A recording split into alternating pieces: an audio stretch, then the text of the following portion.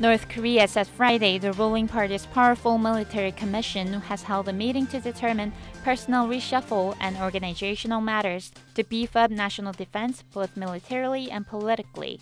North Korean leader Kim Jong-un presided over the first enlarged meeting of the 7th Central Military Commission of the Workers' Party of Korea, according to the Korean Central News Agency.